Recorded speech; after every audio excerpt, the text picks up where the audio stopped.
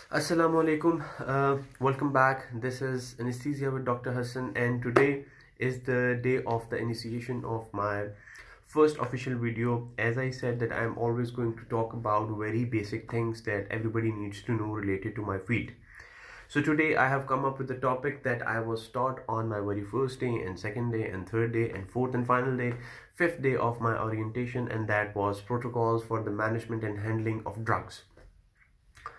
There are a couple of things that come to my mind, and just to cite an example, at the very first, second and third day of my orientation, I was asked to learn these protocols by heart and then go on to teach them to my juniors as well and tell them to my consultants one by one, to all of the consultants available, and there were like 4 or 5 of them at the same time. So yes, I did that. That exemplifies and explains the importance of this topic. I cannot emphasize it more than that. This is a very important topic. So let's go with it. It is very simple and easy to explain. I have some things with props with me, which are going to help me make you understand this topic in a bit colorful way, and I'll try to do it as simple as I can. I'm going to keep all these things very simple. So first of all, the thing that comes to my mind is that this protocol is not just meant for anesthesiologists. No, this is meant for anesthetists. This is important for healthcare workers that deal with drugs. This is important for anesthesia technicians, anesthesia technologists, the staff members, the nursing staff that are operating in the OR, outside the OR, who are managing these drugs. And this can be taken as a wholesome as protocols which are important for everyone, whether they're related to my field or not, but they should be followed for the and I'll tell you why this is important. So first of all, the first question that comes to our mind is why these protocols are set into notion, why these protocols are important and are being followed. So it was seen that a lot of mistakes were made while with the administration of wrong medication and the administration of wrong doses of medications. So two things in mind: wrong medications and wrong doses of medications. And they are obviously accidental. Nobody wants to inject people with wrong medicine, just so that's not the point. The point is the mistakes that we make by accidents, and these protocols are set in motion so that they can be avoided. All right. How has this protocol helped us in improving as a medical professional or an anesthesiologist? It has decreased the incidence of mistakes to almost nil, at least in my department. I have seen evidences from different hospitals, case reports summarizing the context of administration of wrong drugs. They are very far and few nowadays, because all the hospitals have their own protocols which are actually similar to each other most of the times, and they are set into play to prevent these mistakes from happening. So this has decreased the incidence of wrong administration or boluses or dosing of drugs. And the second and the point which I was mentioning, that all of this is evidence based. Our hospital and my anesthesiology department is well versed with the collection of data and analysis. We have adverse event registers, and we have reports for critical incidents as well relating such events, and that has decreased to almost nil in our department just because of the evolution of these protocols. So we are going to study these protocols in 6 steps. They are very simple steps, and I'm going to explain them one by one with the help of props that I have available as much as I can. So the first thing that should be remembered is step number 1. All drugs should stay inside their containers when they are not to be used. All right. Not to be used can be taken in a lot of forms. Most important is that I have a drug and I don't want to use it. That should not be placed, the ampule should not be placed outside that box on a trolley. No, that's not how you do it. So we have multiple drugs placed on our trolleys, the emergency trolleys, the trolleys for drugs, and they should be kept inside their boxes so that we know that this ampule belongs to that box and it is safe. It is not going to be mixed with other drugs. So they should stay inside their container at all times when not in use. Number 1. All right. Number 2, When to be used, they should be taken outside their boxes, the impules, and they should be confirmed by two people. One of them should be an anesthesiologist. The other person can be any health care professional from some other department as well, but they should be related to healthcare profession. All right. The third one is when they are to be used, they should be taken out one impule or one drug at a time and filled up in the syringes. This step is, I feel that this step is very important. Why? There was this, I'm going to cite an example. There was this colleague of mine, Dr. Asad. He's now a consultant in Saudi Arabia. I remember him saying during the first year of my training that a good anesthetist is the one who keeps his trolley clean. The cleaner an anesthetist is on the trolley, the cleaner he is in the mind. So by clean, he meant that the drugs should be properly placed. They should be assembled in lines so that you are clear in your head that I know where my drugs lie. So when they are taken out, they should be drawn one by one. For example, I'm preparing for a cesarean section under general anesthesia, so I am going to use a lot of drugs. What should be used is as follows. So you should take out first drug, let's say propofol. So I'm going to take out this impule of propofol, just break it, take this syringe of propofol, and then move on to succinylcholine. And then I'm going to fill in the succinylcholine, and then I'm going to move towards taking out the third drug, this atracurium, and then the muscle relaxant, and then I'm going to use another drug. So they should be taken out one at a time. It should not be like I'm going to take out propofol and succinylcholine and atracurium and dexamethasone and syntocinon, and then I'm going to place them all on the trolley at the same time, and then I'm going to break all of them, and then I'm going to fill this. No, it just messes up your mind. I feel that the chances of me administering or filling up the syringe with the wrong drug increases manifold if I do this habit. So this has been said by my department to take out the syringes and the impules one by one, fill them, and then I'm going to tell you the rest of the later. But however, they should be, this process should be done one by one, one at a time. All right. The third point. This is the third point. The fourth point is that color-coded labeled syringes should be used with dilutions mentioned on the stickers. This is a universal practice. It's in use in a lot of hospitals in Pakistan and abroad as well. I'm going to show you this. So let's say that I borrowed this impule of epinephrine from my pharmacy. So let's say that this is an impule. It was in a box. I took it out. I showed it to my technologist that I'm going to use this impule of epinephrine. Look, this is an impule of epinephrine.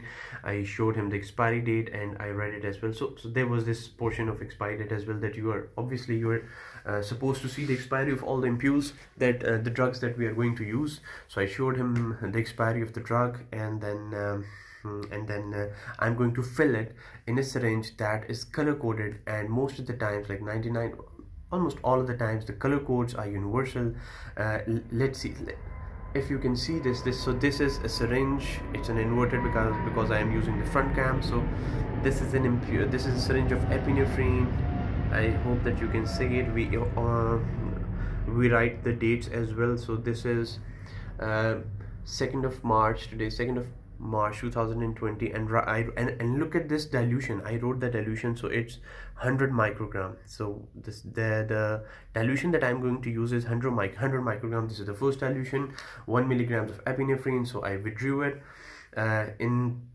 and fill it in this syringe, and the dilution that I'm going to use is 100 micrograms per ml of this dilution, the drug that I'm going to use. I can make other dilutions as well, like 10 micrograms or 1 microgram per ml, so that I know and understand that this is a syringe. I have this syringe, this has these many mics of this drug. So color coding, this purple color is universal, that is for epinephrine.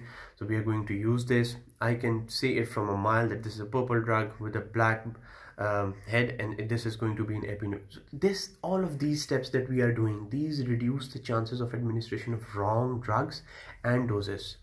So wrong drug prevention, epinephrine, color coding, wrong dosing administration. I have written the dose 100 mics per ml. This would help me this will help me avoiding the mistake of wrong administration of drug as well as the dosing.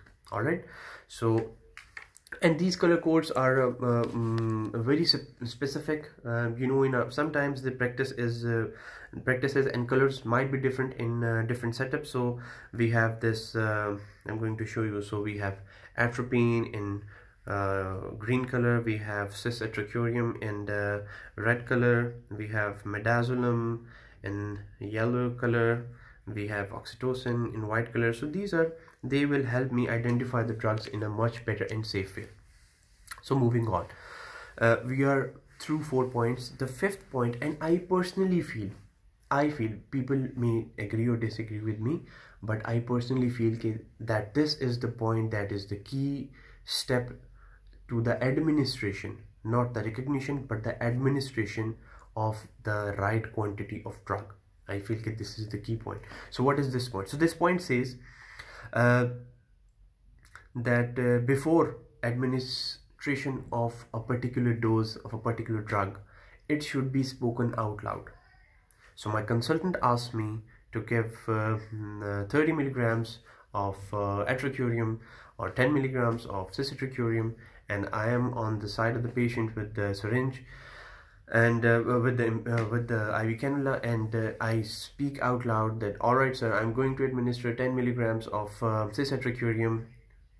10 milligrams cisatracurium is in, and that is it. So I have spoken out loud, and my consultant or my trainee agrees with me that yes, this is the message that was forwarded to me, and I am going to complete the loop, and sir, I am going to give this quantity of dose given. All right, so I feel that this is a very keystone point, that I have given this dose so that the loop is completed, that you asked me to give this quantity of this drug, I'm going to give this quantity of this drug, and this is given. So I feel that the completion of the loop is very important, and I feel this is like the key step in the administration of the right drug, the right quantity of drug. And this takes me to my final point, the concept of an empty or a bin, that all impules that are used should be thrown away into a proper tray or a can or an empty box that is placed just close to all the drugs. Why? Because so that all drugs that have been administered should be held accountable.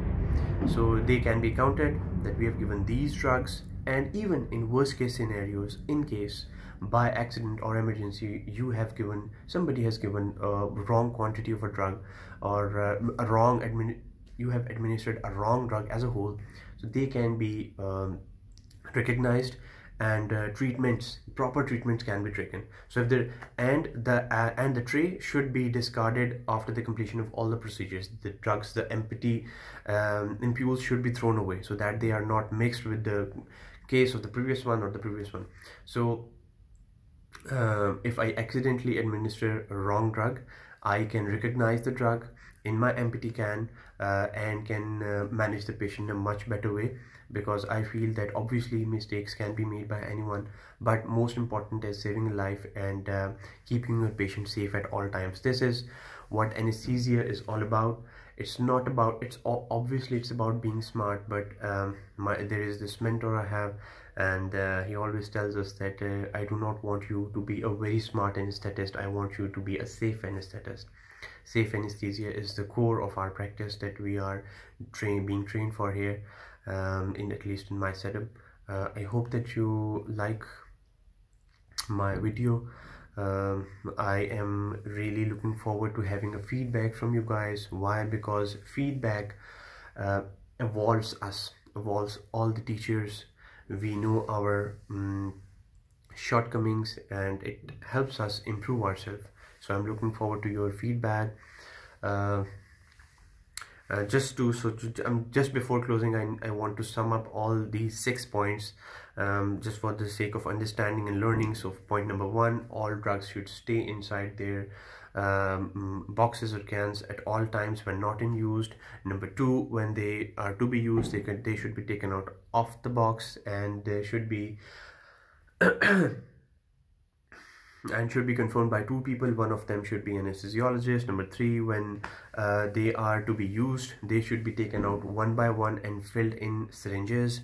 And number four, color coding and the concept of writing the dilutions that you are going to make on the stickers. Number five, the dose that is about to be given should be spoken out loud, or if not out loud, at least it should be discussed once or twice before administration. And number six, the ampules that you have used should be discarded so that they can be accounted for, and in case of any emergency, if you have given a wrong drug, you can manage the patient in an effective way.